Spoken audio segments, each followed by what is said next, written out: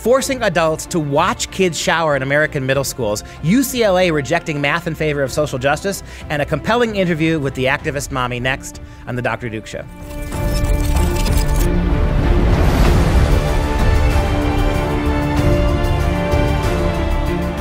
Hello everyone, I'm Dr. Duke, and this is The Dr. Duke Show. Every week we cover those stories impacting K-12 classrooms and college campuses across the nations. Greetings to all of our loyal listeners, and if you haven't already done so, please consider subscribing to the podcast on iTunes or Google Play and never miss an episode. Coming up later, we're going to be talking to Elizabeth Johnston, the activist mommy, very important figure in the mommy community, to discuss a web database being used in tens of thousands of public schools across the country that actually allows students to access pornographic articles, images, and videos, and what we can do to stop it. But first, I want to bring in Katie Petrick for the top education stories of the week. Katie. I wish I could be a little bit happier today, but we have sick stories coming out of the news, and the first one we're going to talk about actually involves a male teacher who is being disciplined for refusing to watch teen girls shower. And so we are a truly sick culture. So what's happening is we're punishing teachers who don't want to watch teenagers shower, and if they don't agree, they may lose their job. We have to let that one sink in. A male Phi Ed teacher, Robert Opedisano at Chasco Middle School in Land O'Lakes, Florida, refused to go into the showers to check in on the boys showering because there was a biological female in the showers. Okay, how is that even possible? Well, what happens is the girl claims to be transgender, and the administration gave her access with no forewarning to the boys who were in the locker room or to their parents, so no one was notified about this. According to a letter that was released by Liberty Counsel. In the letter, it says, the girl was admitted to the boys' locker room for the first time and walked in, catching boys literally with their pants down, causing them embarrassment and concern by the fact that they had been observed changing by an obvious girl. You know, how old are these kids? They're middle schoolers. Middle schoolers. So, okay, so this is a staggeringly important story. You have a group of, this transgender revolution is causing all sorts of angst within even progressive circles, because what you have here is a young girl, biological girl, a middle school girl who thinks she's a boy, and without any warning, she walks into the boys' locker room and the boys' shower because she's granted access in Florida, and she immediately sees a bunch of naked boys. The boys, by the way, were, in their own words, humiliated by this, and good for them. This idea that boys are nothing but rampant sex predators. These boys were bothered that a young girl comes into their locker room without any warning, without any heads up, and walks in on them naked and showering. And then, but the worst part of the story is to protect the girl who thinks she's a boy. The school ordered a male faculty member into the boys' locker room to observe the showering so that the boys, these evil boys who were humiliated, don't pick on the girl. I mean, the only thing this story is lacking is if they had actually sent in a female teacher to observe all the boys and the one girl in the shower. Yeah, there are actually two gym teachers at this middle school, and both Robert, the one who's actually being, I guess, potentially transferred, and Stephanie Christensen, a female teacher, both of them objected to this girl being let into the locker room. And what happened is when the girl walked in and the boys were embarrassed, the boys immediately, according to the Liberty Counsel letter that was sent, came out of the locker room and approached Stephanie, is her name, and Robert, seeking assistance. The PE teachers were powerless to respond because administrators had placed a gag order on them and told them that they could not answer the boys on these questions. Do you see what's happening, Mom and Dad America? So now you have this crazy situation where there's nothing that can be done about this because administrators have ordered this. And the female gym teacher wouldn't go in there. The male teacher ended up being was being ordered in. He wouldn't go. Now they've suspended him, right? Yeah, so what they're saying is he said, no, I will not go in to place myself in a position where he would observe a minor female in the nude or otherwise in a state of undress. And so he was told by the school administrators that he would be transferred to another school as a disciplinary measure. Disciplinary measure. This is a smart guy. If he walks into that bathroom in order to observe the girl shower so that the boys don't harass her, then he is potentially open to all sorts of charges off campus, right? There are all sorts of things in the real world that he could be charged or accused. Parents could easily demand his arrest, demand his firing. Easily a lawsuit could be brought against this adult man who is there to watch a young girl shower. It doesn't matter if that young girl claims to be a boy. And one of the most absolutely disgusting things about this is the assumption that all the problems are the boys' problems, that the burden is on the boys, that because this one young girl decides, without no prior warning, this one young girl decides she's a boy and is going to shower with the boys. The teachers, the gym teachers, are utterly powerless to help. The boys have no recourse, all for this one child. And the adult male who refuses to go in and watch the children showering, particularly the girl showering, is now considered a pariah, and he's going to be transferred out of that school to punish him for not doing this. It's unbelievable, the ramifications on 6 or 7 different levels of this story.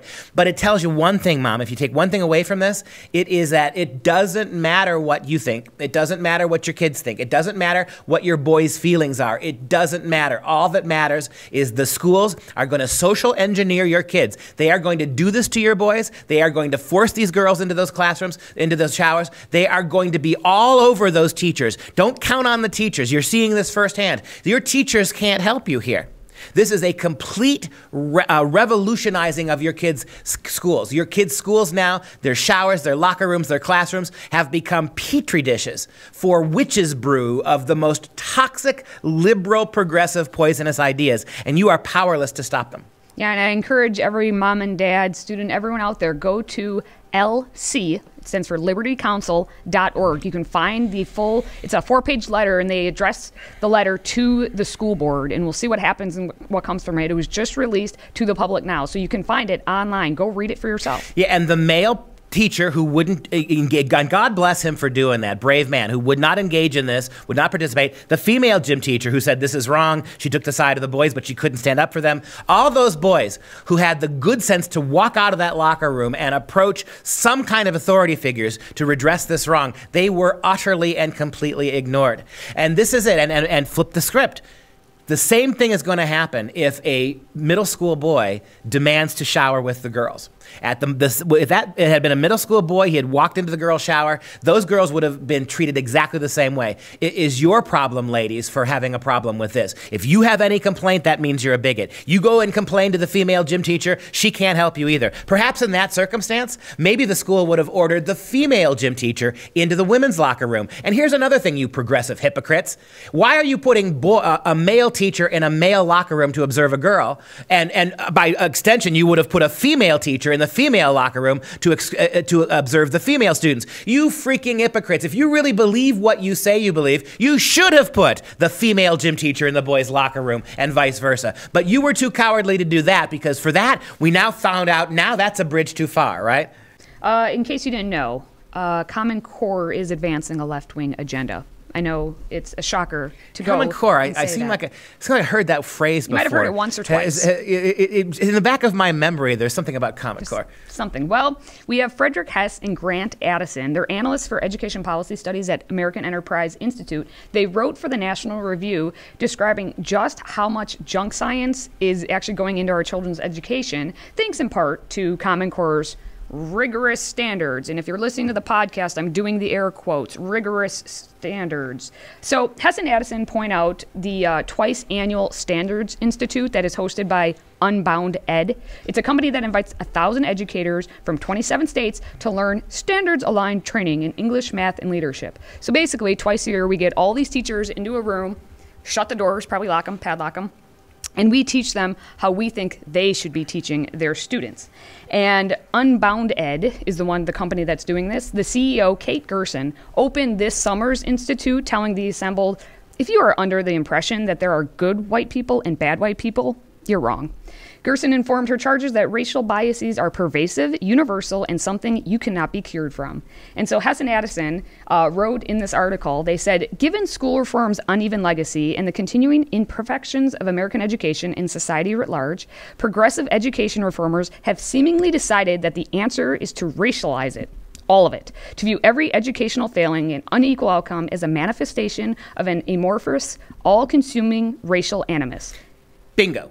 So what you've got now is a conclusion by researchers, something that is as obvious as arguing that 1 week after Stalingrad, the Battle of Stalingrad, lots of Russians and Germans were dead, right? This is the most obvious study in the history of studies. It's like you do a study now saying, gee, in reality, Obamacare drove up the cost of medical care in this country. It's the most obvious, duh, where have you been conclusion. I'm glad they made it. People like us, people like FreedomProject Academy, activists all across the country for the past 7 years have been warning you what a disaster Common Core was going to be, right? I have delivered 700 talks on the subject in 48 states, and we've said this from the very beginning. So thank you, independent researchers, for pointing out what we have said all along. Common Core is not fixing anything. What is the one thing we said about Common Core? If you took the one takeaway for all those years, Common Core is not an educational paradigm. It is a sociological one. Its primary objective is not to make your kids better or smarter at math or reading or history or science. It is to politicize this. And now we have at this conference, Gina Gerson, whatever her name is, Gerson is her last name, are making the exact point. The purpose of primary education, the purpose of education in America today is to redress white privilege. So that statement you read should harrow the bones and raise the hackles of every parent in this country. That whenever there are academic deficiencies, wherever our kids fall short, wherever our kids, any school district in the country, fail to perform at the grade level or are unprepared for college, whenever that happens, it has nothing to do with the public schools, it has nothing to do with the Common Core curriculum, it has nothing to do with teachers' unions, it has everything to do and only to do with the fact of racial privilege. That's it. So your kids are really good at what they do because you have a racist advantage. Your kids are bad at what they do. They failed because of racism, which means we pass them anyway. The only way to fix this problem is to completely ignore educational standards from a leftist perspective and just treat every kid as the same kid. Kids who succeed, succeed because they have an unfair advantage. Kids who fail, fail because they're biased against. So we erase all barriers, we erase all grades, we erase all examination results that don't tell a story, that don't equalize things, because we're concerned here about social justice, not your kid's education. And they go on and they say, indeed, this bias is so pervasive, you see, that the only way to expunge our guilt is to admit complicity, fund the conferences, buy the curricula, or hire the consultants and agree to be re-educated. In other words, double down. The only way we can fix what's wrong with American schools is to continue to hire the people who broke it, is to continue to use the pedagogy that didn't work, is to continue to hire the administrators who don't know the first thing about educating your kids, who are all about turning your kids into good little progressive robots. The only way, America, you can atone for your racial guilt is to rehire, repay, give more money to the half-wit idiot nut jobs who've destroyed your kids' schools to begin with. That's the progressive solution. And that's exactly what this company did, because Unbound Ed, ED, social education, is actually a reincarnation from Engage NY, Engage New York, which actually came under scrutiny in 2014 when their Common Core materials that basically they were encouraging students to linked students to a sex survey, which helped them determine if they were evil, losers, freaks, or sluts.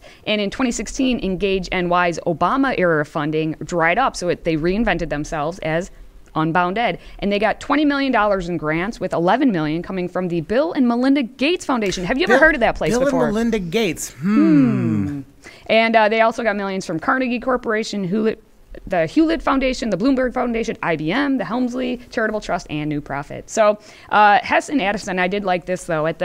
Towards the end of the article, they did take Republicans to task as well, because this is not. So Republicans are to blame. They are partially to blame, absolutely, because Republicans, at least in Congress, say they're the champions of education reforms, and they call themselves conservatives, and yet what are they doing? They're giving all this money. That's right. Let's do Common Core. Let's put it in the schools. That's right. Education be damned. The most frustrating thing of my personal battle with Common Core was dealing with Republican lawmakers. Because they'd look you in the eye and they'd give you that, this sounds bad. We certainly don't want our kids looking at pornography in the schools. And then they would turn around the very next day and they'd fund the whole damn thing.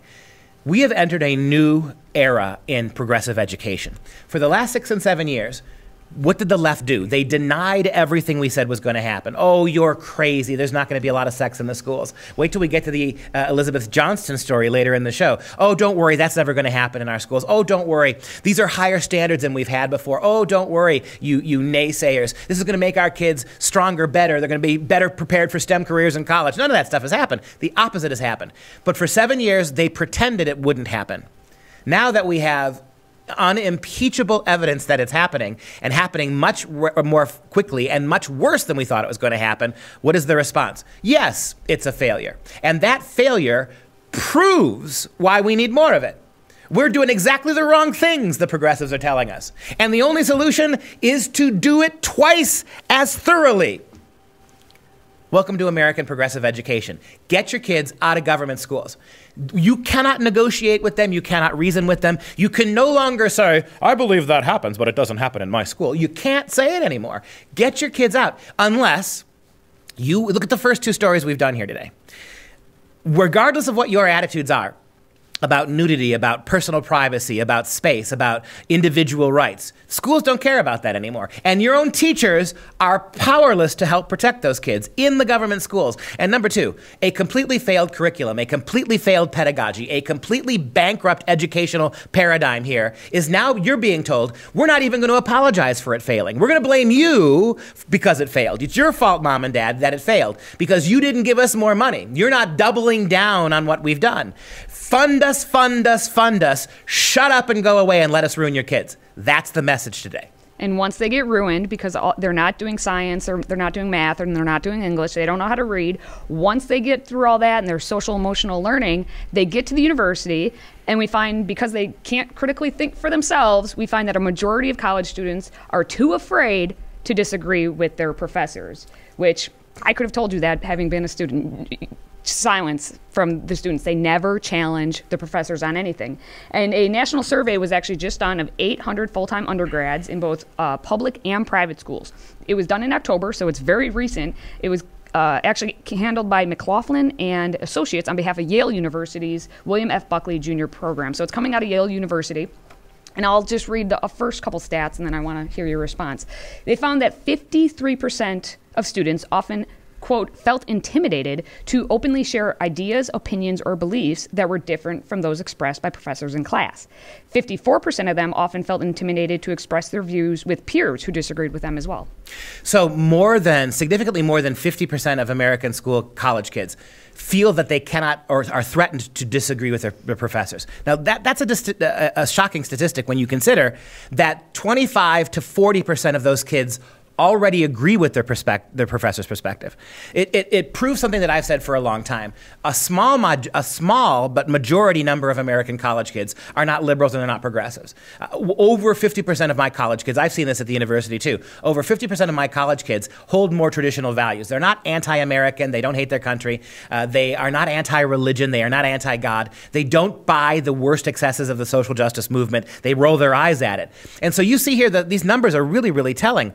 So 54% of college kids do not feel comfortable challenging the extremity of their professor's worldview. And that worldview is 99.999% of the time a radically left-wing worldview. And so when you factor in that number of kids, anywhere between 20 and 40%, I think it's closer to about 25%. Maybe 1 in 4 kids shares the radical political agenda of their professors. So that's another 25% of kids. So when you factor those 25% out, because they don't have to protest their professors because they're not hearing any conservative professors. That basically means, right, 75%, 53% of that. That's a hugely more significant number. Do not feel comfortable challenging the radical ideas of their professors. That is absolutely shameless. And you can say to those kids, you're adults, you're college kids, if you don't challenge the ideas of your professors, that's on you. But then you also turn around and see how the elementary, middle, and high schools have bred our children for submission, have beaten into our kids that only progressive values and ideas are allowed to be expressed. Conservative, traditional ideas must be repressed. How many times have we seen over the last 4 years kids showing up in NRA t-shirts being bumped out of classes, kids with American flags on their pickup trucks being told they can't park in school property? How many times have kids wanting to do a simple Christmas pageant been hectored off stage because Jesus is mentioned in one of the carols? This kind of stuff forms a legacy, right, when these kids get to college. In other words, we are turning out college kids who are intellectually and emotionally 8th and 7th graders. Our high school and our college kids are basically late middle school kids in terms of attitude, in terms of development, and in terms of reading and math ability. And so you're asking 21-year-old 8th graders to stand up to professors who are giving them the same overriding left-wing political garbage that they have gotten since they entered kindergarten. Don't blame the kids on this. Blame the system. And it shows with what you're saying because 54% of them are intimidated to even talk with their peers. In middle school age, you don't want to, be the loser kid in class, so you're going to go along with what everyone says. But these are 20-year-olds, 21-year-olds who are supposed to be able to critically think for themselves and decide, which we know they don't. Where in a year's worth of Dr. Duke shows have we seen any critical thinking being taught in the public schools? But that's the thing, right? Why are kids afraid to talk to each other? Because kids are ratting out other kids. This very progressive minority of students who gets all the perks, all the benefits of mimicking and parroting their teachers and their professors' radical values, they are the first ones to turn on their fellow students if they have a thought or a Facebook comment or a Twitter hashtag that in any way, shape, or form runs against their political values. You are training a group of radical progressive kids to be absolute hunt and kill assassins for any of their peers who vary in one iota from the progressive talking points. And we got 52% as well of the students saying that their professors often, not just once in a while, but often use class teaching time to express their own political and social views that are not related to course subject matter. And obviously, we've seen this on every And you yourself you've had a number of classes with me, and you remember, Katie, back when you were a student, how many times I would every semester ask my kids at the first day of class, raise your hand if you've ever had to write a paper that you did not agree with simply to get a grade in class. And what was it in the class? Everybody's hand went up. Except the kid who was sleeping in the back. The one kid who was sleeping in the back. She always wore an Argyle sweater, by the way. But when I asked the class, raise your hand if you felt pressure to change your opinion or to lie about what you believe to satisfy a professor to get a grade, every hand goes up every semester. So that tells you something. Even liberal kids aren't liberal enough for the radical professors. Even kids who would agree with 90% of what their radical professors say wouldn't go quite as far, and they have had, because I also asked them that follow-up question too, and how many of you have been bullied by conservative right-wing professors? That's that doesn't even sound like a thing, right? Yeah, have you ever? That doesn't exist. It's like a squonk or the Loch Ness Monster. How many of you have ever had a Yeti professor? How many of you have ever had a conservative right-wing professor bully you into changing your opinion to get a grade? And it's never that. It's always the liberal professors. When you figure that these are English kids too, right? Among the areas of study on a college campus where you're going to find the most radical students, it's the humanities, places like English departments, right? And so these are progressive kids in progressive disciplines studying English with progressive professors who are all admitting that their progressivism isn't progressive enough for their liberal professors, and they've had to lie about their opinion to get a good grade. Yeah, and one more, because I think it's important to note, because what you see when you really talk to your students, that they aren't as lefty loony as all these professors make them out to be, if you can just talk to them. 79% of the students believe the First Amendment is an important amendment that still needs to be followed and respected. Now, I see that two ways. Yay, 79%, but the simple fact that I guess their numbers, I don't know why it's not 21, but 17% believe that the First Amendment's outdated and should be changed. So the fact that anyone believes it should be changed, but that's just me. and this is the thing that I've noticed as well too. When I talk to these same kids in my classes, these English majors, one-on-one or outside of class, overwhelmingly they say things to me, but it's almost like they're embarrassed to say it. I really like the way you're talking about things, Dr. Pesta. And they'll tell me examples. They'll come up to me. Oh, what you said today about the Bible. I was talking to my history professor. He was talking in class about how evil the Bible was, and I'm just glad to get the other side of the story. It is amazing that even these kids are... We have raised generations of kids, talking about a lack of critical thinking. As time goes by and progressives have more control of our education, we are actually increasing peer pressure. We're not stopping bullying. The entire educational superstructure from kindergarten through graduate school is designed to bully kids into progressive thinking. And if you can't be bullied, if you're one of those kids that can't be bullied into adopting a radical leftist perspective, you will at least be silenced. You will not be able to say it. You will not be able to use class time to perhaps influence others along your point. You're going to be demonized. And so these kids at college age, they'll come up to me privately and they'll say, one of the things I tell my students all the time, you keep telling me everything I've been saying in class, you're validating to me here in my office hours. Why won't you say it in the classroom? Why don't you say these things in front of your peers? And that's the argument. I don't want to be outed. I don't want to become an outcast in my own department. And yet the number of kids who say this to me every semester, in every class I teach, it's 3 to 4 to 1. So if the 80% of kids who don't buy the liberal narrative would say it in class, they would see quickly how they were in the majority and how maybe in a class like mine where I allow them to speak, they'd have some purchase, they'd have some real autonomy.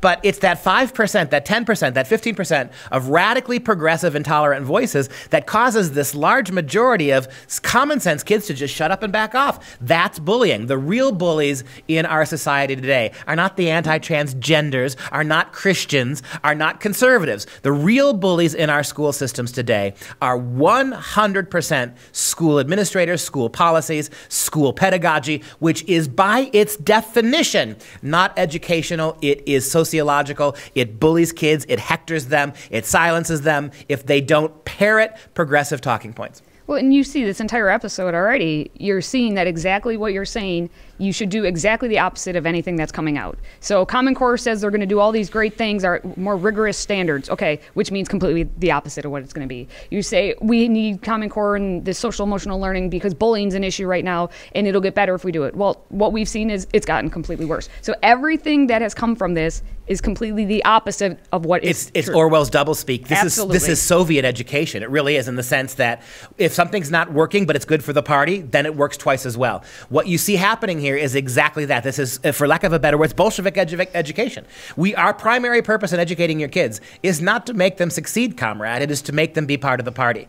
And what you're seeing here is overwhelmingly, it's ruining our kids, destroying our kids' education, and it is setting them up for the kind of mindless, cud-chewing conformity that social justice liberals require from their voters, right? You got to just chew your cud, baby. You're like a sheep in the pasture. Just chew your socialist propaganda cud. Don't bleat too loud. Follow the sheep in the head. Follow the bellwether sheep, and go off a cliff together with this progressive worldview, because this is about radically reshaping the country. It's not about creating kids who can protect themselves, can create their own wealth, can look after their families. This is dependency education. Education designed to make you 100% clueless, incapable of self-government, and in desperate need of a huge federal superstructure to control every aspect of your life. Mathematicians at UCLA can't just be great professors at math anymore. Over the summer, they put in a requirement for tenure track professors that they have to write a statement on their commitment to diversity, equity, and inclusivity. And this is going to start in 2019-2020, where the professors must write the statement. And in this statement, to show examples of you being an inclusive person, you have to show a record of success advising women and minority graduate students, research contributions to understanding the barriers facing women and minorities in academic disciplines, and engagement in activity designed to remove barriers and to increase participation by groups historically underrepresented in higher education. So if you're a math professor, you have to do everything but math. Notice what you didn't hear as a requirement for tenure: to be able to advance the theories or the ideas of mathematics, to be able to teach mathematical equations and formulae, and to teach them at a high level, to graduate math majors with excellent math skills. None of those things are required for tenure. What's required for tenure is that you use your math position at UCLA to advocate for minorities, to break down barriers. See, what does that mean? If not enough women are entering math careers, if not enough women are entering STEM careers, and you're a UCLA professor, and you've got a high-level math class that has 25 men and 5 women in it, can you fail one of those women? You can't do it. You cannot do it. You're going to have to pass those women regardless. Not just pass them, but give them excellent marks regardless of their performance, or you have violated this standard that they've held for you now. And by that argument, you're going to actually have to start holding back the men.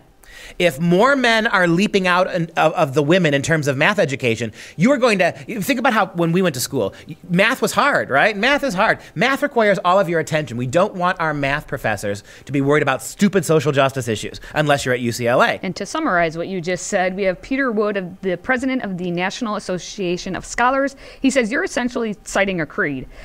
Basically, that schools are now forcing you to put that creed into your own words. In other words, this is a public confession of faith. And he added that you're sacrificing your intellectual freedom now for the sake of convenience of not being hassled about something. Yeah, this is not just a public profession of faith. It is a manifesto you have to sign. You have to commit as a math professor to use math as a tool of social advancement, even if that means betraying mathematics to do so.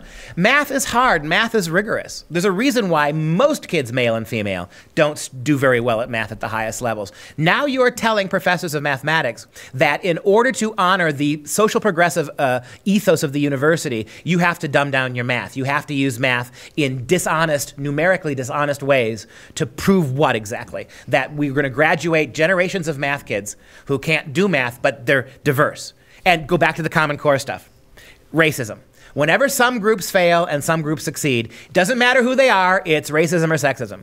And so what is the response when a group fails? Is to promote them above those who have succeeded in the name of social justice. You see it in our Common Core theorizing in the elementary schools, and you see it at places like UCLA. Okay. Well, we're going to go to Barnard College. It's a liberal arts women's college in New York City, so you can tell where this one's going. It produced the likes of Martha Stewart, Cynthia Nixon, and Joan Rivers. So at Barnard College, apparently, they are not progressive enough with the women. We have senior Jet Harper, who is a non-binary student. She's claiming that the college is not progressive enough because trans and non-binary students are basically, they're pushing back because the biological definition of woman is being used. So, Jet Harper is upset that the Women in Culture first-year writing program, which about a third of their students take, they have these 3 tracks. A third of them, the students, then are being subjected to not having binary or trans authors in this first-year writing program. And when Jet Harper took this course 3 years ago, there was no one that she could look up to. And now they do have one author who's trans included in this curriculum. Basically, the course's core focus is developing critical reading and analytical writing skills. And she's arguing that the curriculum is reinforcing biological definition of women. So Barnard College, which is a women's college, agrees that non-women can be admitted as women, right? So to show how utterly insanely progressive they are, a women's college has said if you're a man who thinks you're a woman, you're welcome. If you're a transgender person who doesn't identify as a man or a woman, you're welcome here. So you can come here, almost whatever you think, you can come to this women's college. We have created a course where all you study is women in culture. I guarantee you there is no men in culture course at Barnard College. And so we've given you your women in culture course, and that's not enough, right? One individual non-binary student who doesn't identify as female or male is chafed now because at a women's college you're having a course on women writers, and that's not diverse enough. Back to this, and it comes down to something we've said a long time on this show. We already looked at how math is being sacrificed in the name of social justice as liberals configure it. Now you see science too, right? That the biological definition of sex, male and female, it's not just gender. There's only 2 genders, by the way. Pretend all you want that gender is whatever you pretend it is. But there are 2 genders that we find in nature, and there are biologically 2 sexes. And so science now, and any curriculum or any attitude that seeks to suggest there's any normalness about that in the scientific community is a tool of patriarchy and oppression. So science itself now, what's the real problem here at Barnard College is she's complaining that there are some people at this school who still take seriously the idea that male and female exist. That's what's under assault here. And Harper said that we need to be questioning what gender is, which is not only useful for trans and non-binary people, but also for cis women who are also wrapped up in patriarchy and the gender binary. So a radical left-wing, all-women's liberal arts college that has produced some of the nation's finest lesbian thinkers over the years. They now are not nearly progressive enough because one trans student, one non-binary student argues that there's not enough attention paid to women who don't really identify as women. Yes, right? That's correct. There you go. And so what do we mean when we say Bolshevik education? And what are the brilliant female brain trust at Barnard going to do? They're going to change things to accommodate this one student who doesn't really like being a woman anyway. Way to go, Barnard College. Way to sell out your women. Way to go. This is what feminism has become. Thanks to intersectionality, right, where everything ultimately is blamed on white men. Right? That's how intersectionality works. Here you have a situation where you have a progressive trans student angry at a progressive all-women's university. And so how do we mesh that without blaming any progressives? It's white men. In this case, the trans student is calling out liberal, progressive, feminist, heterosexual women. It never comes to an end. And Barnard, you're going to cave because that's what you do. And when you cave, you have no one to blame for yourself because it's not going to stop there. Well, they've already caved.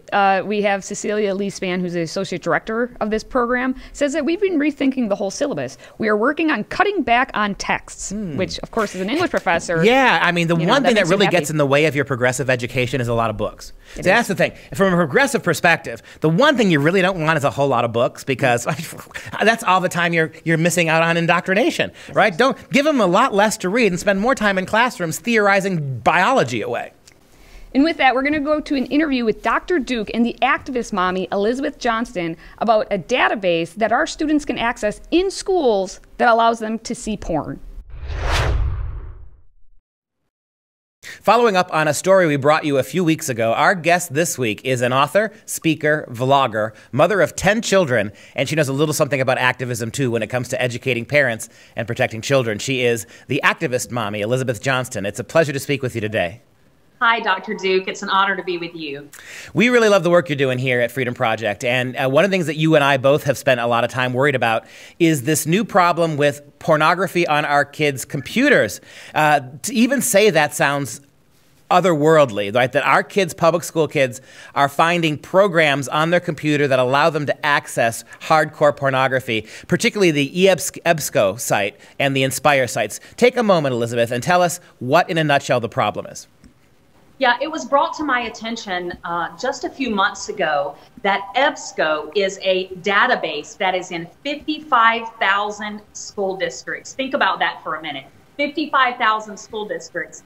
And EBSCO is basically an online library for schools. It is the school's library online that students are accessing in their student accounts, okay?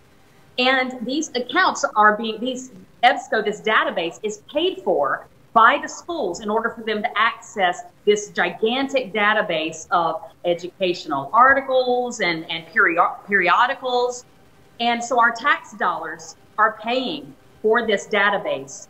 And parents are finding, when they are on their children's school accounts, hardcore pornography, gay pornography, hardcore sex videos through EBSCO, which is sometimes hidden through a different name. One of the names I've heard recently is called Inspire. I know the conservative state of Indiana has it under the name Inspire in their school district. Parents are mortified to learn that when their kids are on their school accounts, they are accessing articles like this. Summer sex hacks you've got to try. Venues where male sex workers meet partners. Prostitution and the good of sex. Great sex starts way before go time. How to navigate a sex party. Can you believe that our tax dollars are paying to fund a database that is pushing hardcore pornography on our children, and parents do not know about it? They're about to know about it. We're about to blow the lid off of this.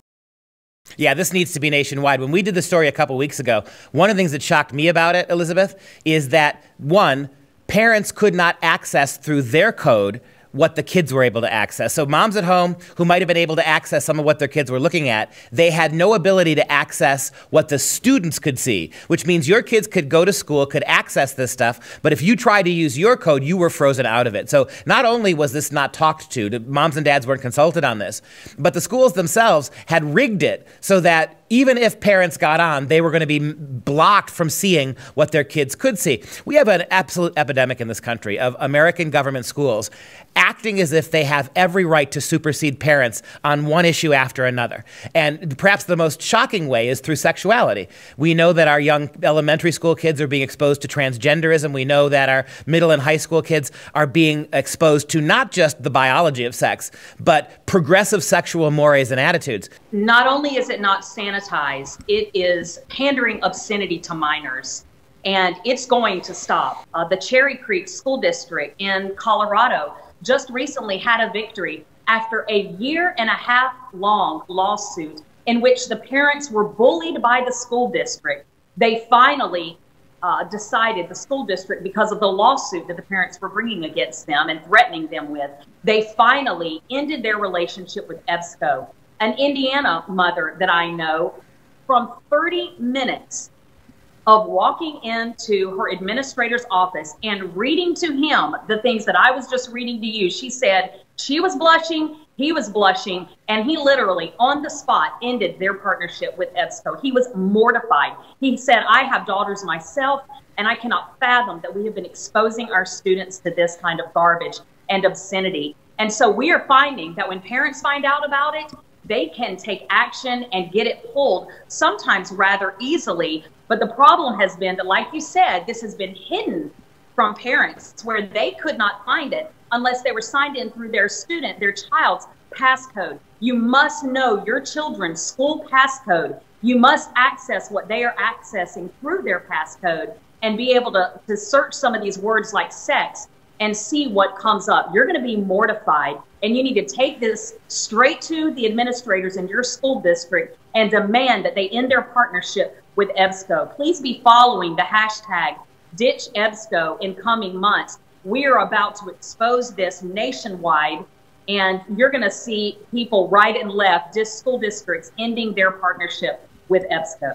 Once you get rid of EBSCO, and I want to talk about getting rid of it in a minute, once you you break these partnerships, how then do we go back and remind parents that if you were angry about that, then get angry about all the sexualization that's going on in your kids' classrooms and take that responsibility back for yourself? Absolutely. Well, that is why we launched Sex Ed Sit Out last April, because I got sick of getting information from parents, outraged parents who were tired of their children being indoctrinated in radical leftist, gender-bending propaganda and pornographic sex ed, obscenity in the classrooms. And so, you know, I'm a homeschool mother. And it's easy for us as homeschoolers to say, our kids are safe, and shame on you for not having your kids safe, and just look down on public schoolers in judgment. But my heart broke for these parents who, for whatever reason, and there's millions of them, who are not going to choose to homeschool, okay? And they're in the system and feel that they are stuck in the system, not to mention that our tax dollars, as a homeschooling parent, my tax dollars are going to fund this stuff. I felt so sorry for these parents who were stuck and felt like they could not get any administrators to listen to them, that they had no right to be pandering obscenity to their children. And so we launched Sex Ed Sit Out. You can go check out the website, sexedsitout.com. And on April 23rd, we decided to hit the public schools in the pocketbook, since they would not listen to parents. Because a child has a certain number of federal dollars over their head. Every child is basically a certain amount of money per day when they are in class. And guess what? When they're not in class, the school loses the federal monies that day for that child. And so schools contacted us after we did Sex Ed Sit Out on April 23rd last year and showed us how their schools were losing hundreds of thousands of dollars because they sat out in droves on April 23rd. We gave them a black eye, but we're not done. We're coming back for more, because some districts listened and some did not. And this EBSCO being in 55,000 school districts is absolutely unacceptable. We need to give EBSCO a black eye like we have given Teen Vogue a black eye, and Netflix and so many other publishers and publications. People, when they hear EBSCO, they need to think one thing. They need to think pornography. They need to think hands off our kids. You have no right to be indoctrinating our kids and pandering obscenity to them. What a sad commentary it is that we can't get teachers and school administrators to do the right thing to stop the degeneration of our kids, that all they respond to is the wallet, the pocketbook. They won't listen to pleas and cries of parents. They won't reasonably sit down and recognize that parents are the primary arbiters of their kids' sexual education. What it takes is a hit below in the pocketbook. If you can get them to feel the sting of money, that's when they pay attention. So in order to do that, this protest that you're organizing here to push back against EBSCO and Inspire, how can parents get involved? What do they need to do to join the cause? After the holidays, probably during the month of February, we have got to get this sex ed and this EBSCO database out of the public schools. And we are probably going to have to do another massive sit out in order to get the attention of the media. Last year when we did this, it became a global movement in 4 countries. Australia, the UK, Canada, and America sat out in droves on the 23rd because a grassroots movement of mama bears said, we are fed up and you're going to stop pandering obscenity to our kids. We are also working with lawyers, legal teams across the country to close the loopholes in 43 states that presently have loopholes, Dr. Duke, to protect schools so that they cannot be prosecuted for pandering obscenity to minors. In schools, of all places, which should be protected from obscenity, in 43 out of the 50 states, the schools are protected from being prosecuted for obscenity. So legal teams that we are working with are getting those loopholes closed so that in every state, if we ever catch you pandering obscenity to the students, we will prosecute you. Fantastic. And so we will absolutely get back on board with you. And when you get this all set up, we'll have you back on the show. Advertise it far and wide. In the meantime, how do they sign on to your personal site so they can keep tabs on what you're doing? Sure. Please go to activistmommy.com and you'll see an item there on the click down menu that says newsletter. Sign up to get my newsletter, and we write articles almost every day that are very informative, issues that are very important to parents. And you'll get them right in your inbox, and you don't have to worry about social media censorship because it comes right to you. Elizabeth Johnston, also known as the Activist Mommy, it's been a great pleasure talking to you today, and we're going to follow up with you on this very important issue, definitely. Well, my generation continues to disappoint because now more millennials are abandoning religion for witchcraft and astrology. Market Watch did a report, and they found that more than half of young adults in the U.S. believe astrology is a science, and this is compared to less than 8% of the Chinese public. The psychic services industry, which includes astrology, aura reading, mediumship, tarot card reading, and palmistry, is among other metaphysical services. It grew 2% between 2011 and 2016, and it's a $2 billion industry annually, and my fellow millennials are all about it. If anything explains the trauma of Western culture, it is that only 8% of Chinese people believe in astrology. The same people who pump stupid little predictions and prophecies into fortune cookies, less than 8% of them actually believe in astrology, and about half of millennials do. That's what we've got going on in the West today. And here's the reason for it. We have talked all through this episode about how the one thing that is missing from our schools is critical thinking.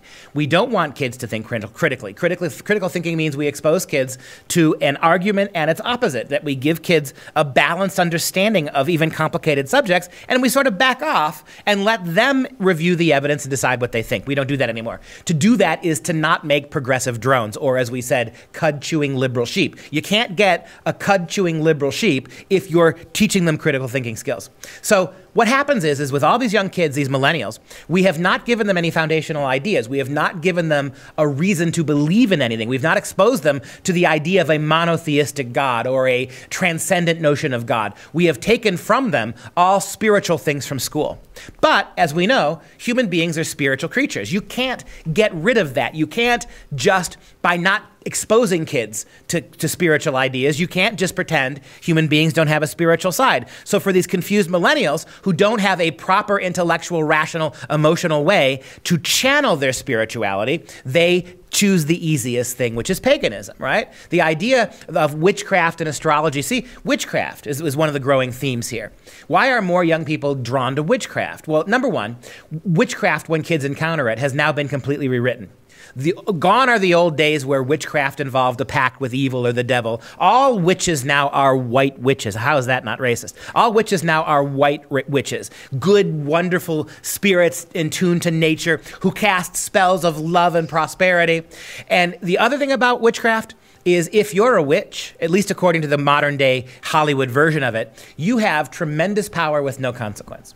That you don't have to worship a god or serve a god. You're no longer a thrall to Satan or his minions. To be a witch is to be a powerful woman who has utterly non-scientific powers and capacities, rather than serve a god and have to obey a moral code.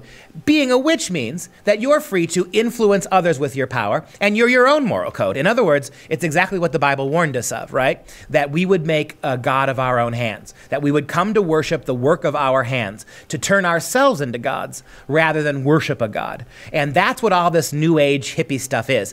Again, it's hard to blame the millennials because they honestly don't know what the alternatives are. They're seeking something, and we have completely closed off to them the rich histories of Judaism and Christianity, for instance, and all of that rich intellectual and social and cultural vibrant philosophy. We've cut it off from them. Those religions are just bigoted religions, and we have left the door open for nothing but paganism. So now that's where the ecosexual movement comes in. Pagan professors rolling around humping the earth, right, as for tenure, right? Hump the planet for tenure. The ecosexuality movement on college campuses, and that's why confused and depressed in many ways, anxious, depressed, unmoored millennials, they want to turn to something. We've closed God off to them, so they're going to turn to new wave things like the reinvention of paganism through witchcraft and all that nonsense. And you have Melissa Jane, who's the owner of Catland. It's a Brooklyn-based bookstore, and if Catland sounds familiar, I'll explain why in a moment. Well, her store offers workshops like Witchcraft 101, Astrology 101, and Spirit Seance. And she said, this is her explanation of why it's so popular. For a generation that grew up in a world of big industry, environmental destruction, large and oppressive governments, and toxic social structures, all of which seem too big to change, this can be incredibly attractive. In other words, charlatans are using the occult. Charlatans, liberal progressive charlatans, hucksters, cheap salesmen are using paganism and the occult as a way of an alternate backdoor to social justice, right?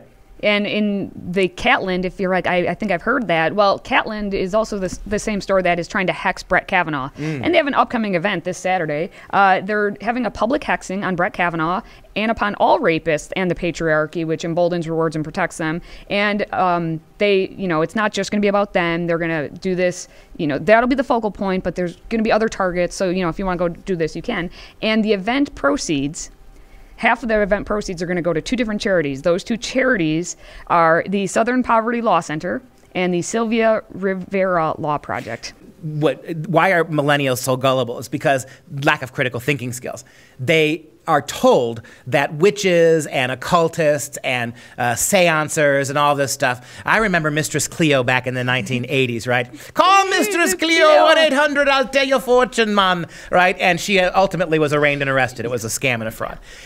Back then, what's changed in 40 years is that's taken very seriously. And what's happening here is the critical thinking skills of our millennials are so low that they can't recognize that they're being used as a pawn for politics. What is one of the major things that this witch coven is doing? They're hexing Brett Kavanaugh, right? They're hexing the patriarchy. It's just one more way for low-thinking, critical thinking adults to get a dose of social justice without having to be in the schools to get it. Okay, and I'll say again, what have we said this entire time? Doublespeak, and everything being opposite of exactly what it's intended to be. And I think it sums up with this quote of some other person who's a founder of some spiritual subscription service. She says, when I started my journey in 2010, I was the weirdo. Now it's becoming more and more normalized, and I believe it's because more people are looking to heal. Millennials are much more open-minded. Yep, and understand the argument. As more of this occultist pagan nonsense becomes mainstream, the real enemies are going to be Christians. And we're seeing that in believing Jews. What you're doing is, and she said it, 20 years ago, my worldview, which has no basis in reality, it's complete fairy tale, my worldview was mocked. Now my worldview is becoming the dominant one, and that means the traditional worldviews will be seen as nothing but oppression. This is more of the same. It is radical culture redesign at the hand of radical anarchist leftists who don't believe in anything but themselves. On that note, make sure you head over to Facebook, give us a like, leave us a couple comments about what you thought of today's Dr. Duke Show, and then head over to your favorite podcast platform, iTunes, Stitcher, Google Play. Subscribe, please, and leave us a 5-star rating if you would, because my sensitive feelings will be hurt. And with that eloquent millennial ending, that will do it for us this week on the Dr. Duke Show. If you like what you heard, please do share the podcast with your friends. Tell them to subscribe. Make sure to give us that coveted 5-star rating review, or Katie will really literally break down in tears. All this helps people find the show, and it's free of charge to subscribe. For Freedom Project, I'm Dr. Duke, she's Katie, and we'll see you next time.